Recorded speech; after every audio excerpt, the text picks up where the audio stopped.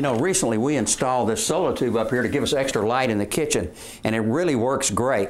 However, the downside is at night we don't have a light in here. We did away with the fixture that was up there, but I have got a solution.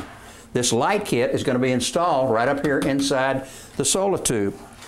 First thing I need to do is to measure up and establish exactly where the light's going to be installed. And what we need to do is to measure up 7.5 inches from the bottom of the tube here. And we're going to mark it right here because that's where we're going to drill our pilot hole, and that's where we're going to attach the light fixture. Now our next step is to drill our pilot hole up here. This is going to be a reference point so we can get up in the attic, which is our next step, and drill a bigger hole for the wires to go through for our light fixture. Now you can see our pilot hole right here, and we're going to be needing to have a bigger hole here for the wires to run through, so we're using a hole saw with the drill, and it'll go right on through there.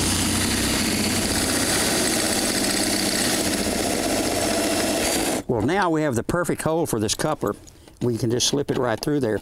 Only problem is when you let go, it's going to fall off. But we've got a trick that'll take care of that.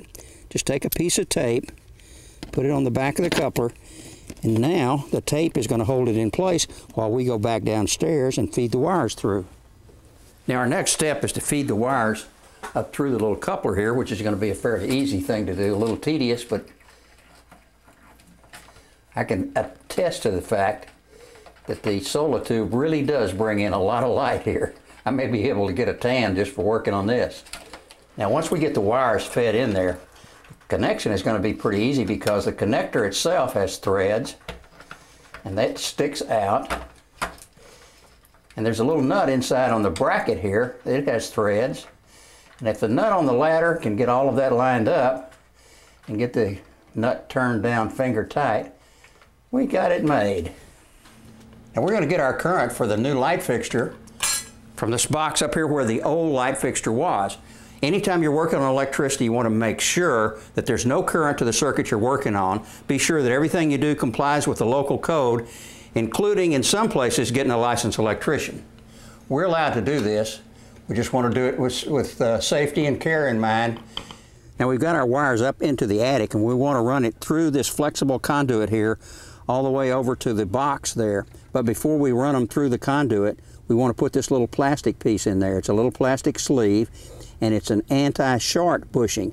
And the reason it's there is so that you won't have metal rubbing against the insulation on the wires and maybe cause a short. Right now we'll just push it on through, and it's going through real easily.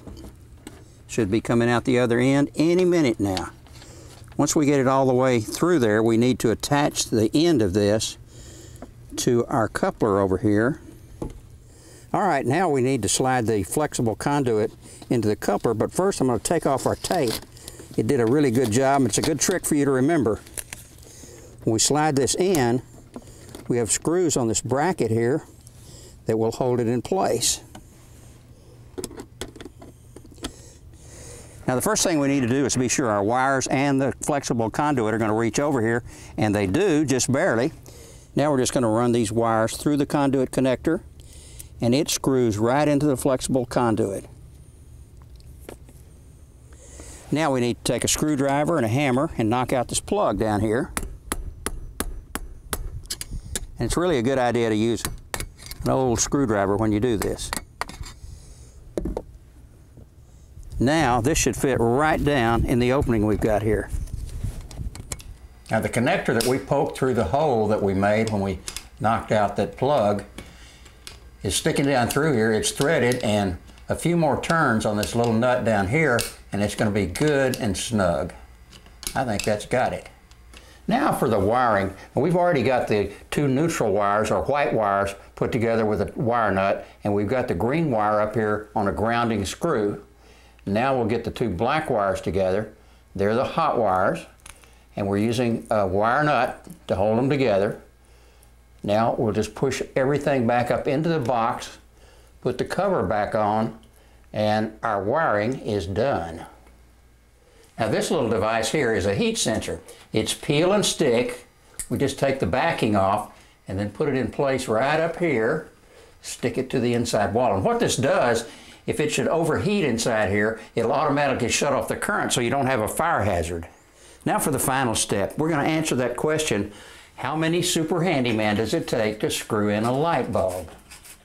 Now for safety's sake, you don't want to have more than 100 watts up in here, but actually you don't need more than that because of the reflective quality inside this tube. It's really great. Well, now the sun's gone down and our Solatube is off duty, so to speak. So we wonder if we have really done something that will solve the problem. Hey, I think that looks really great.